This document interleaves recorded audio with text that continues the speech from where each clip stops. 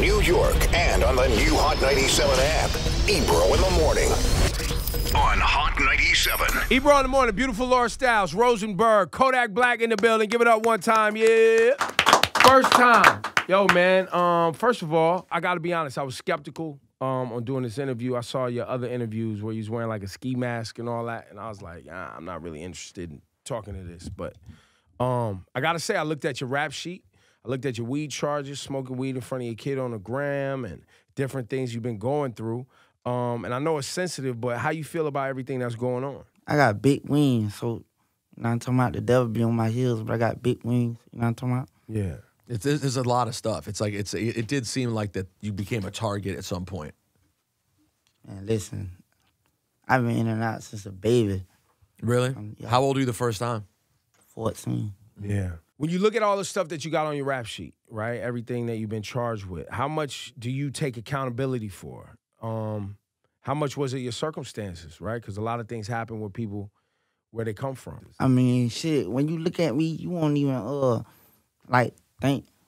Because I be walking around smiling like, fuck it. I see you laughing a You lot. always. That's kind of the view we always see is smiling and laughing. Yeah. So, you know, ain't nothing worse than death, you know what I'm talking about? And I can already accept that. So it's like, whatever. Mm-hmm. Hey. Were you around a lot of death growing up as well? Death right around the corner. You know, prison, my next door neighbor. Hey. Got used to it. It is what it is. Yeah. Where did you grow up? Broward County, Florida. In Florida. Hey. And you're Haitian, too. Sac Hey. passe and all that. Hey. I love that. I love that you embrace your Haitian heritage like that, too. Right. Do you feel like where you're headed now, like you got more control over your life? And, you know, you're making a lot of money, making a lot of decisions for yourself. God in control. I'm just sitting back. I'm laid back in the Maybach. In the you- Maybach. Yeah, literally. And you went out to L.A., right? And now spend most of your time out there working? Yeah. How do you like the L.A. life? Shit, you know, it's a different time zone, so I'm in a different mind zone, like different atmosphere. Feel better. How long was the build for you? Because I remember like 2 or 3 years ago, it felt like when your name popped up, it felt like when you hit the mainstream, it happened very quick. And you became a star sort of overnight. And then there was the controversy and all these different things. But how long was the actual build for you musically that you were working on?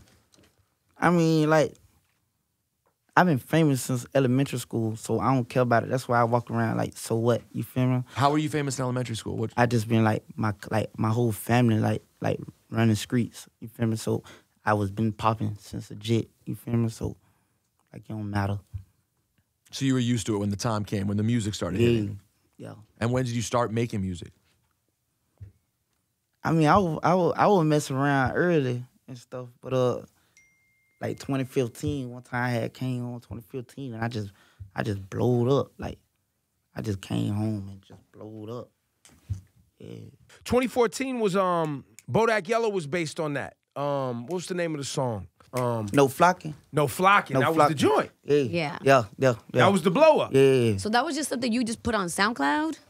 Or how did it I work? was just messing around because like No Flocking. When I made that, this tutu right now. Go get him. So when I made that, it's something like in Florida called flocker, right? Like a lot of people were smoking flocker, like A type of weed? Nah. flocker, like man, Like Sherm or something? Is it man, like listen, like crackheads putting down a pipe for flocker, like. Got it. Okay. Yeah. like okay, bath okay. salts or something? we Yeah, was so hearing like about. a lot of my homeboys was smoking it, and like my uncle started smoking it and stuff like that, and it was like I was just clowning them, like Right, really, like I really don't like that song though. Oh, really? Yeah, I was just really saying anything. I was just clowning them like No Flocking. You feel me? But And next thing you know, it's something you're not Blow taking it up. serious. It blew up. yeah, and I always got to perform that song. But now when Bodak Yellow blew up, because that's what, 2-3 years later. Yeah, Bodak Yellow blew up 3 years later, and you own parts of that record too, right? of course. Yeah, Yeah, you were Grammy nominated, right? of course. Your name was on it. Was that must be interesting too? Like that's a pretty unique experience to have a recent record that it's named essentially the record's named after you, right? Yeah. And yet it was number 1 on Billboard. She's become the biggest pop star in the world, and her call to the #1 calling card she has. Yeah. Is your His nickname. flow. It was his flow, really. And Yeah, called Bodak. Yeah, and called Bodak. Yeah, Bodak Yellow, Kodak Black, Bodak Orange, and stuff. Now, did Cardi reach out to you when she was putting the record together? Nah, she ain't reach out, but I rock with her. That's twin, bae. Yeah. That's my twin. That's bae. So yeah. she creates Bodak Yellow, so that happens, and then you see that blow up. Hey. And then how does it work? Because did you have a relationship with her at that time, or she was just a fan of yours? She was on the come up too, right? I don't know, but I know I get me. Right, yeah. Okay. Where did you get your sort of the thing that draws me to your music, and I think that separates you from a lot of the other, although you're from a part of the world that's been making some of the best music in hip hop the last 4 years. I mean, Florida has really set the tone musically. A lot of great guys for the last few years. There's a lot of talent there. But something that separates you, and I think it separated X to a certain degree too, is melodies. Right. When I heard Patty Cake for the first time, that's when I realized that you really take to just melody making. Hey. Do you have any sort of particular process, or are you just the kind of guy who gets in the lab and just goes? And you know, God do that. That's why I made Calling My Spirits, because I feel like it be spirits in the booth when I be in there. You feel me? So, hey. There's something about you, and I don't know what it is. I think it's the happiness, the melodies, and the general craziness of your character that gives me for me reminds me of Old Dirty Bastard, which is a great compliment. I know we're a bit older. Unpredictability, you mean? But it's melodically, and just the music kind of unique just voice. comes. Like, where does the music come from? You can't even quite tell. Right. But it's almost like you're just a conduit for music. Right. Are you familiar with Old Dirty's work at all, or no? I think Transporting was off his beat. That song I got, Transporting. I think that was a sample off that, Transporting. But you never listened to him in the early Wu-Tang. That's a little midget, ain't it? Nah, you talking about Bushwick Bill, bro. Not Old That's Dirty a midget. Bastard. What song he made? You talking about Mine's Playing Tricks on Me? Yeah, This year that- Halloween that- fell on the weekend. Ain't he ODB? No. No. ODB's with the Wu-Tang Clan. Wu-Tang. Oh, you know, that's How old are you again, Kodak? 21. Yeah, it's 21 years okay. old. You gotta learn about ODB, man. You would probably- No, you you're would gonna enjoy it. appreciate You're gonna enjoy it. If you do a deep dive on ODB, I really think you'd enjoy it, and you'd understand what I mean. All right. You dig it. Hey. So this is your first time going around doing interviews. How do you feel about it? You having fun? It's great. I like it. You having fun? What do you like the most about it? Just being out here, that's it. Being free. Hey, But you know there's something potentially bad around the corner, so you're enjoying it as much as you can. suck a baby dick. That's it. Hey, Wait, suck a child's penis? yeah, like a baby dick. Give a fuck. Just don't. Whatever, like, you feel me? Whatever happens. I'm blessed. Like, I be locked up, my stuff go platinum. Right. I drop an album in there. Like, I'm an innovator. I orchestrate, put these songs together. You feel me? And they'll go platinum. Like, it's great. Like, you can't stop greatness. Everything fall in place. So I don't be worried about nothing. Talk close to the mic for me. So I don't be worried about nothing. They think. Yeah. Now, when I first heard you rapping, I didn't understand what you were saying. It was like, it's like how you talk. My twang. I really went in and started reading your lyrics because it was, what was the song? You don't believe in jeans. Yeah, jeans piece. But I thought it was dope. I thought it was dope, the song, because it was like you were talking about how you couldn't believe in people and they believed in things that were, or they said they believed in things that were actually fake and they were just contradicting themselves. I thought it was a dope-ass record. Some people probably just listen to it, don't listen to the words and stuff. Cause I be noticing like the songs that I really drop, it really be for the streets. It be deep, right? But like them type of songs don't hit the radio. Like y'all ain't finna play that. Like No, something is when I'm not for talking about mainstream pain, consumption. Y'all wanna play blah blah blah blah blah bullshit, right? That's a fact. That's what y'all We play. agree with you. So I kind of I really ain't really like Rolling Peace, kind of, but. But you thought it was like simple? You thought it was like too basic? I kind of made it like with the new wave, like all that stuff. Oh, but I right, was right. still kind of like really talking about like. So you like getting to these raps, though. You like really getting to these raps. Yeah. So you like getting to these raps. You think you get credit for your bars? For the fact that you can actually spit? They gonna gravitate to it. They gonna gravitate. I don't know when, but they gonna gravitate. How did, even though it's not your favorite record, how did the record with X come together And how tight was your I relationship? really was finna throw it in the trash and stuff because like I have so much music and stuff. But O was like, send it to X. You know, like he finna send it to X, so he sent it to him and bruh did it. I was like, you think this should make my album? Because I had so much songs. They were like, yeah. So And you and X knew each other before that collaboration? nah, we ain't knew each other. Like he from where I'm from, but he from like a whole other little section Got it. and stuff. And how long had you guys been on each other's radar? For a while?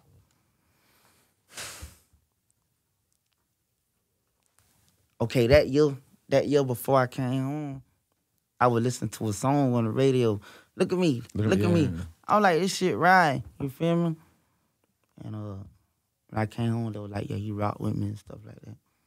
Oh yeah, because when Look at Me blew up, you were gone, and then you came back. Yeah. And it was such a smash. Yeah. Yeah, that record took over. Really, really big. What is a ZZ? I printed out your lyrics, so I know what I pull up in a demon on guard. I know what that is, but what's a ZZ? I ain't want to call it Z shit because, like, I wanted to be, like, more radio friendly and stuff. Like, I ain't want when you download it on iTunes and it's called Z shit because Right, you probably don't right. want your kid, like, Z shit, no, don't download that. Man, my kid's probably not listening to this anyway, but Yeah, so I called it ZZ, you feel me? Make it easier. but what Yeah. is Z shit though? What is that? Z, like, I'm a Z. Zombie on Earth, Zo.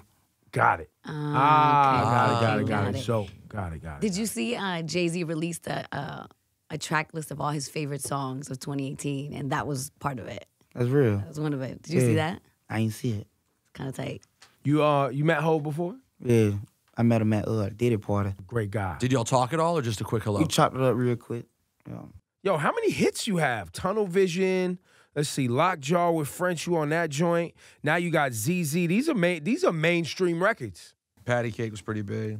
Yeah. Patty Cake was bigger than those? No, not bigger than those, but it did its thing though. And this project that you have coming up, Yeah. what's the title of it? Dying to Live. Dying to Live. Yeah. What's the collaborations on there? Who you got? Of course, Offset and Travis Scott for ZZ. Yeah. I got Lil Pump, Let's Get Gnarly, and Mosh Pit, Juice WRLD. That's it. Yeah, And the that's rest it. is just you with the bars, telling your stories. Yeah. You often reference how the world is against you and you feel like the world is against you. Is that how you still feel? The world don't favor the vultures. You know what I'm talking about? So lately I just been like more serene because I want to like fly like an eagle and stuff. But shit, yeah, that, you know? Yeah, the people on the bottom, the world doesn't feel. Yeah, the world don't favor the vultures. and Yeah. stuff. It don't favor. I don't really believe in karma, but I feel like the world it don't favor us. It don't favor us. So I gotta stop like living and thugging so hard so the world can soften up Yeah. around me. That's interesting. You're even taking responsibility for your own energy you putting out, which is dope. What brought you to that realization? Just I know like a good fruit, like a good tree ain't gonna produce no bad fruit. Like and a bad tree ain't gonna produce no good fruit. So that. Just that. What made you? But you said something that's interesting because you said you don't really believe in karma. Yeah. But then I don't want to believe in karma. because then you followed it up by saying, but you want to put out better energy to get. So it seems like Yeah. you're struggling with karma. I don't want to believe in karma because I just don't want to believe in karma. I don't want to believe that. the You stuff want to I be did defiant. will That's come what it back. is. I don't want to feel like that. So that's interesting. You feel that way, but because you don't want to think that the stuff that has happened in the past would come back. Yeah, I don't want to feel like what I did gonna come back. But at the same time, if you do believe in it, it does mean that moving forward, the energy that you put out could bring back positive energy. sort of. So It's kind of like contradicting, but at Yeah. the same time, I don't want to believe in karma. We are all walking contradictions. So Yeah, yeah, be trust- comfortable in that space. Yeah. You gotta also know the universe doesn't give second chances, man. Hopefully this time you're gonna have a better outcome. And, don't fight the universe either. You're super successful, but can you talk about the new artists that you've signed? Tutu, Golden Animal, Jack West. Yeah. And what's your relationship with him? How do you know him? I rock with him. I feel like, we speak the same language. Like he one of me. We just from different areas. And how did you connect with him? How did you discover his music? Like I say, like I felt like he wanted me. So, you know, everything fall in place. Look, man, at this point, it's a pleasure to meet you, man. You know, looking at all your cases and everything you've been through, and I know the recent one right now is very sensitive. And with respect to, you know, everybody involved in that case, you know, we can't get into details today. But, you know, we take sexual assault here serious. And we can't, you know, get into details, but we hope, you know, to have you back so we can have a deeper conversation about that because, you know, this is a serious topic. And we're hearing these stories a lot.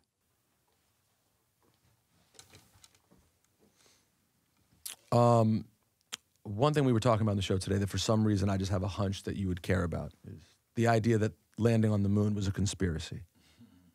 Kodak, do you believe that our moon landing in 1969 actually took place? What the fuck y'all talking about? You seem upset that I brought it up.